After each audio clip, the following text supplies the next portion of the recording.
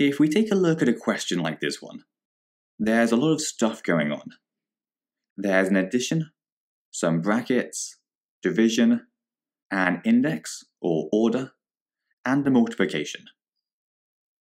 We call each of these things an operation, and we have to do them all in a specific order. We can't just start on the left and work our way through. To help us remember this order, we can use something called BODMAS, or BIDMAS, which are both exactly the same, except for this second letter, which can be an O or an I, depending on which one you've learned. Each letter stands for a different operation, and the order of the letters tells us the order in which we should do the operations. So first, we should always look at the brackets. Then we should look at the order, or index, which is the little raised number when you square or cube something, and is often called the power. Then any division, multiplication, addition, and finally subtraction. One important thing though is that when it comes to division and multiplication, or addition and subtraction, you should start with the ones on the left and work your way to the right. So if you have a question like this one, with loads of plus and minuses, you would just start on the left and work your way through to the right. You wouldn't have to do all of the additions before the subtractions. Getting back to our example though, the first thing that we would do is look at the brackets. And as the only operation inside the brackets is a divide, we do that straight away.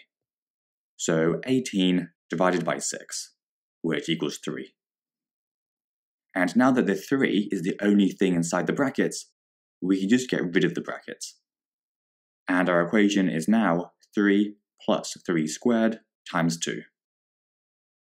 The next thing on our list is the order, or index, which is this power of 2. This means that we have to do 3 times by itself. So 3 times 3, which equals 9. So we now have 3 plus 9 times 2. Next up is division, but there isn't any division in our equation, so we can skip that and go on to multiplication, which we do have as 9 times 2, which is 18, leaving us with 3 plus 18. And now the only thing left is this addition. So we do 3 plus 18 to get 21 as our final answer. Let's try one more. So first of all, we need to look for any brackets.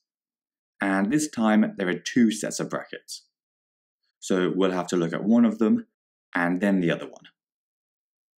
It's completely up to you which one you want to do first, but in general, I would say it's just easier to start on the left and then work to the right. So we'll start with this one on the left. Now, notice that we haven't highlighted this order of 2 up here. That's because the order is outside of the bracket, so we don't consider it yet. We're only focusing on what's inside the bracket for now. Within the bracket, the first thing we have to do is the order of 2 on the 4. So 4 squared, which is 16, giving us 16 minus 6 times 2 inside the bracket.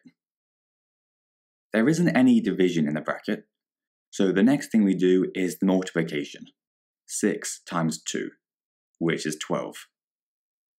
And then the only thing left is the subtraction. So 16 minus 12, which gives us 4. At this point, we've finished simplifying this first bracket. So we can rewrite our equation as 4 squared divided by the bracket 4 divided by 2 times 4 plus 7. And then next, we're going to have to deal with this other bracket. And the only operations inside it are a division and a multiplication. So we do the division first, 4 divided by 2, which is 2. And then we can multiply that 2 by the 4 to get 8. So now we have 4 squared divided by 8 plus 7.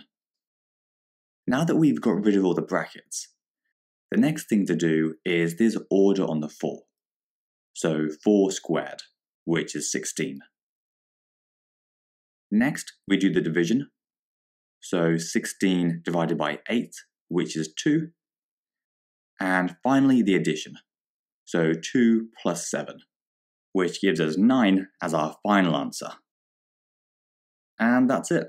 That's everything that you need to know about BODMAS. If I could give you one tip, I'd say the hardest thing with this topic is just remembering to use it.